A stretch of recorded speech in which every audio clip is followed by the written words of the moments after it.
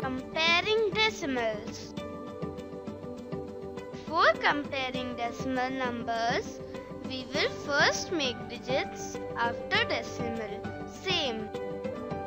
Let's compare 4.1 and 4.01. 4.1 has one digit after decimal. 4.01 has two digits after decimal. Now make both numbers having two digits after decimal point. We know that adding 0 to right of last digit after decimal will not change the value. So to make 4.1 with two digits after decimal, we will add 0 on right.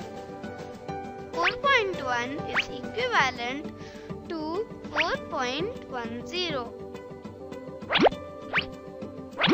Now we will compare 4.10 and 4.01 as numbers without decimal. 410 is greater than 401.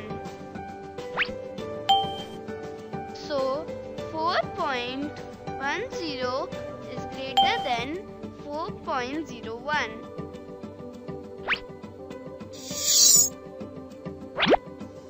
To compare decimal numbers, first make digits after decimal same by adding zeros and then compare. Let's compare 3.15 and 3.050. Make digits same after decimal by adding 0 on right. Now compare.